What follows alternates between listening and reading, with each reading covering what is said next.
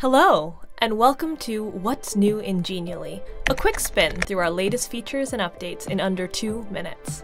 Let's take a look. First up, we've got two powerful new interaction features, full screen and audio. When you click on an image with a full screen interaction, the picture expands, like this. When you click on a button, image, or element with an audio interaction, it plays a sound, music, or voice recording. To add a new interaction, select an element and click on the hand-shaped interaction icon. Some exciting video news! You can now download a Genially in MP4 format. Set the navigation setting to video mode and publish. Go to the options menu and select Download as Video.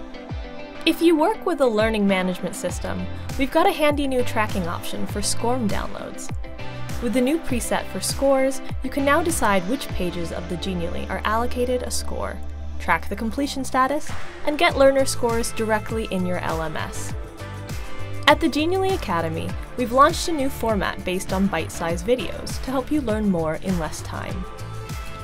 Get started with the Introduction to Genially course to learn all of the key functions, like how to add animation and interactions. To access the Genially Academy, click on the Options menu and go to Academy. That's it for this roundup. Have fun with these new features and subscribe to our channel for all the latest Genially updates.